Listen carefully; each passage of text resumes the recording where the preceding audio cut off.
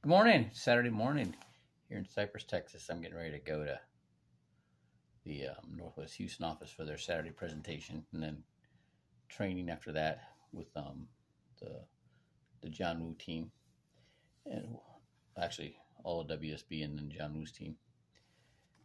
And last night I was till late with one of my new associates, new campaigners, and got her completed her fast start, got her signed up for the training.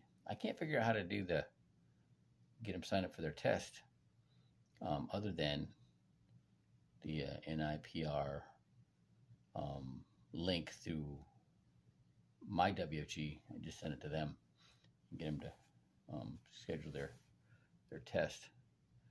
But afterwards, there was a RWB, stands for Red, White, and Blue. It's a bunch of veterans that run rigged road races and stuff like that.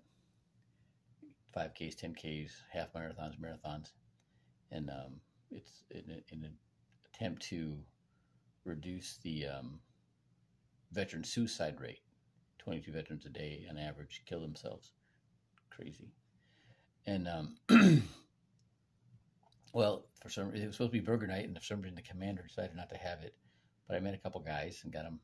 As soon as they saw the campaign flyer, they're like, "Oh, I need to talk to you." I'm like, "All right, man. What do you do tomorrow morning?" They were busy, so I'll get with them later.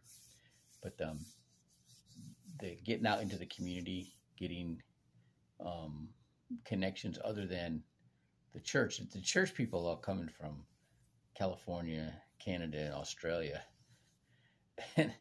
and they stay within in their community. They're so I'm trying to work with them and reaching out, teaching them form to connect with people to promote the church.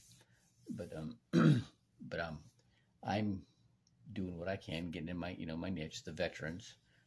You got a couple niches, right? Boxing gyms, veterans, mortgage real estate professionals, that kind of thing, and getting out to the community.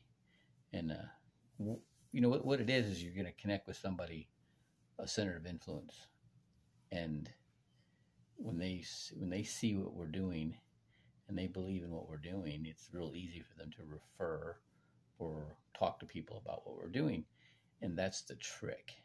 And again, there's so much that people don't understand, and you can open their eyes to that.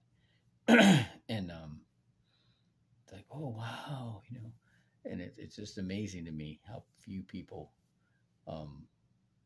understand this stuff. And there's a lot of reasons. I talk to people about what was their earliest money memory, and they'll tell you, and that's how that affects how they handle money the rest of their life. Okay, and they had a bad experience, they don't like money. They steer away from it, right? All right. Hope this benefits somebody. If it does, go ahead and share it. But have a great Saturday.